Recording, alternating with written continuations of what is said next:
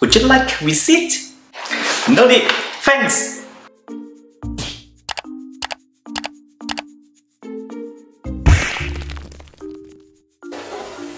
Would you like anything on it? No need, thanks.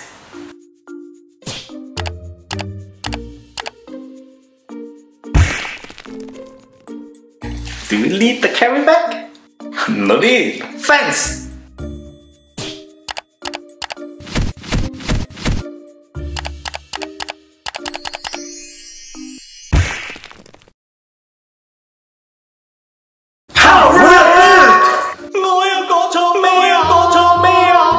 Hello everyone, welcome to my channel. I'm Christine from Yaay English.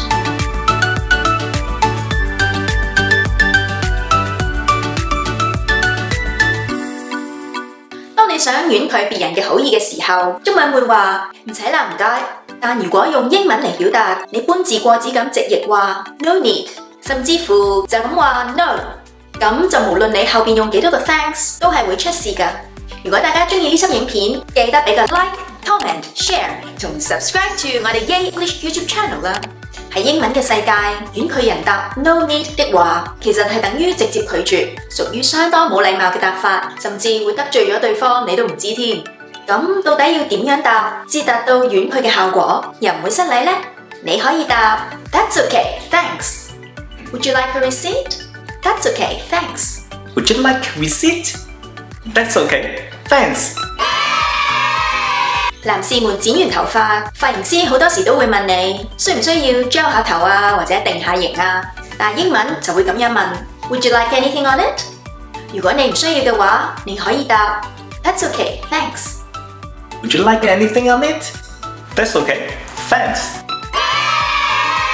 又如果你去買嘢嗰陣，收銀問你 Do you need a carry bag? 如果你唔需要，你都可以答 That's okay, thanks. Do you need the carry bag? That's okay, thanks. 其實呢句 That's okay, thanks 已經係好有禮貌咁表達咗唔使啦，唔該。如果唔想獨沽一味，仲可以答 That's alright, thanks. 例如你喺餐廳等緊朋友嚟，侍應問你 Would you like a drink while you wait? 你唔需要嘅話，你可以答佢 That's alright, thanks. 當然用返 That's okay, thanks 都可以。又如果你買咗壽司返公司，老細行過你問佢你想唔想食啲啊 ？Do you want some sushi？ 老細答你 I'm good, thanks。咁你覺得究竟老細想食定唔想食呢 Do you want some sushi? I'm good, thanks. 其實老細係禮貌咁拒絕你話唔使啦，多謝。所以千祈唔好聽到佢話 I'm good 就以為老細話啊好啊，你就遞啲壽司俾佢。除咗以上三個唔使啦嘅表達方式，我哋仲可以用 I'm okay, thanks. I'm alright, thanks. 例如餐廳就快閂門啦，侍應通常都會問你仲有冇第二啲需要啊 Our kitchen is closing. Would you like anything else? 如果你唔需要啦，就可以答I'm okay, thanks. 有時餐廳侍應見你飲晒啲酒，佢會主動問你 Would you like some more wine? 如果因為你要揸車，你覺得飲一杯就已經夠晒啦，你可以話 I'm alright, thanks. 以上嗰5句係咪好簡單呢？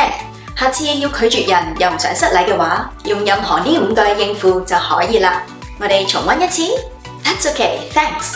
I'm good, thanks. That's alright, thanks. I'm okay, thanks. I'm alright, thanks. 所以千祈唔好再用 no need 啦。Thanks for joining me today, and I'll see you in the next episode. Bye for now!